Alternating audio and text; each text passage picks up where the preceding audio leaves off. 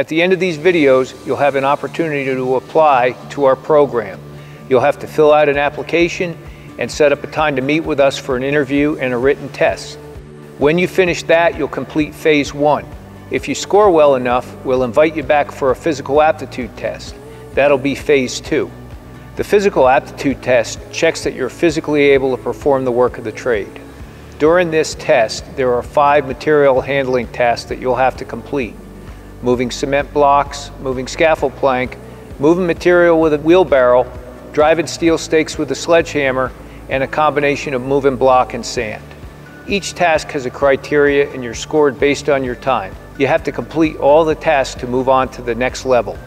By passing this test, it shows that you're up for the physical demands of the trade.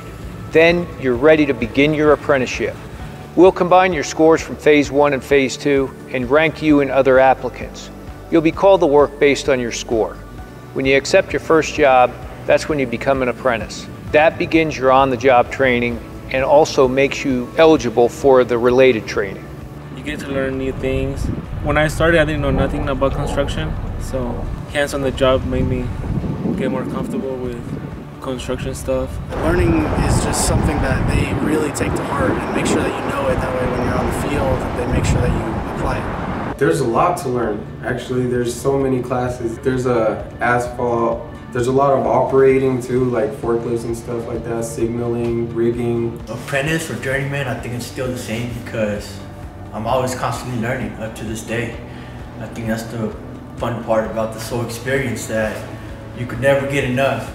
You're always constantly learning, and that's my favorite part. It keeps it interesting. If you're interested, click on the Apply Now link to take the first step in your career as a construction craft laborer. The online application will ask you for some personal information, and you'll need to upload documents that prove that you're at least 18. If you get stuck, call or email us and we'll help you get through the process. Come work with us. Join. If you're young, join the apprenticeship, join the laborers union. You will get far. Give it a try. I mean, it's a really good program. We have a great facility. If you're looking for a good career with pension, with great insurance, it's definitely a plus to join the laborers union for sure.